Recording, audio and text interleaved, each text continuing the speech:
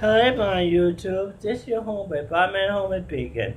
Today, I'm asking to do an entire reading for myself on what's going to happen when I play Ken Kid in my Future Dungeons & Dragons version 3.5 games.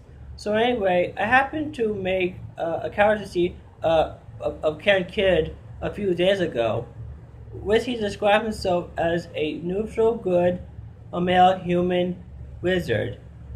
Also, I happen to have got the idea from an inspiration of a Boss Monster card game. Also, I'm actually going to use a kid and his Spellstein Boss Monster card as a significator to see how my reading will turn out. So anyway, let's see what the 3-card reading says, shall we? Okay, this has happened to be a kid and his Spellstein, which I like to call him Ken Kid. He's a wizard. So anyway, let's see what the 3-card reading says, shall we? Okay, our first card for this reading is the King of Swords. This card means that I'm going to meet an older man who happens to be very rational and intelligent. I see him as a neutral good male human rogue / fighter. Our second card for this reading is the Two of Swords reversed.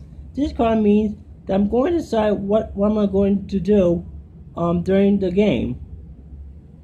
And our third and last card for the reading is the King of Pentacles. This card means that I'm going to meet an older man who happens to be very rich and wealthy and also security minded.